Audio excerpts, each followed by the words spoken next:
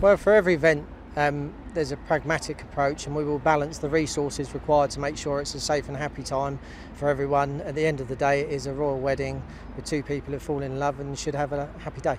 The dogs are amazing because they do anything for a tennis ball. They've got to have a lot of high play drive, and they've got to be enjoying what they do and be quite a confident dog to work away from the handlers and work in amongst the crowds without being disturbed.